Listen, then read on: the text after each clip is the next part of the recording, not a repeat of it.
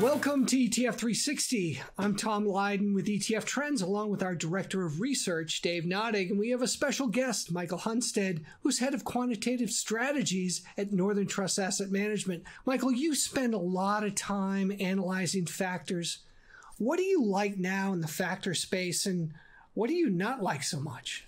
Well, if we're going to remain in the current recovery state, then we really like size and value as factors. We would expect them to continue to do well. So ETFs like TILT and TLTD are poised to do very well in the US and the international space. And there's a number of reasons for that. When you look at the macro picture, historically during recovery, that's prime time for the size and value factors. So these stocks, tend to be very depressed in the preceding contraction. Coming out of that contraction, they tend to do quite well. From an interest rate perspective, things also look very good.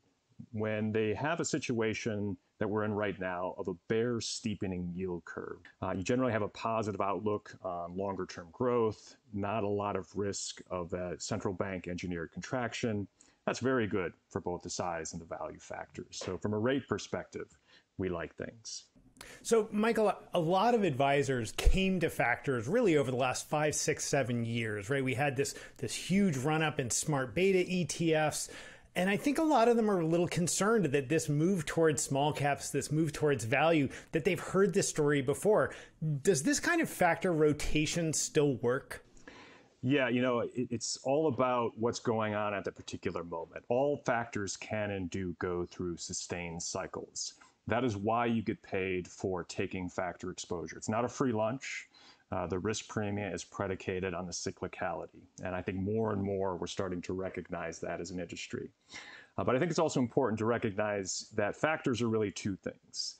In one sense, it's a great buy and hold strategy. Over the long term, factor strategies provide some very good risk-adjusted returns, especially relative to cap-weighted benchmarks. Okay, that's great. But right now, what's even better is that over the short run, factors provide what I'll call granularity, meaning that you can take an equity market, break it into pieces, value piece, size piece, quality piece.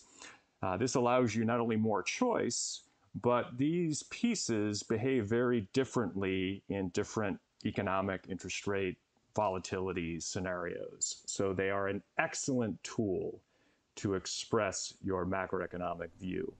So you don't really need to rethink your whole asset allocation. It's just about fulfillment and how do you take those factors in the right combination to express your macro views. Michael, you touched on inflation, and I'll tell you, I'm paying more to fill up my tank.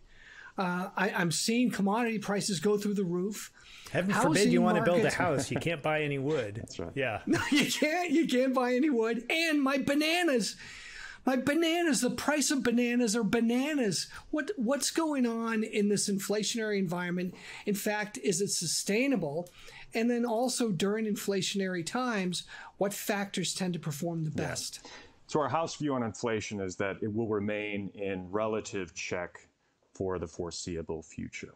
Now, that being said, we fully understand that factors have different performance in different inflation and interest rate regimes. So again, if you have a situation where short rates are rising faster than long rates, central banks, they're trying to essentially engineer a recession, typically trying to fight inflation. Defensive factors like quality, like low volatility, tend to do very well. So ETFs like QLV and QDF for quality dividend focus and quality low volatility, poised to outperform, absolutely. Hey, Michael, thanks so much for joining us. See you next time on ETF 360.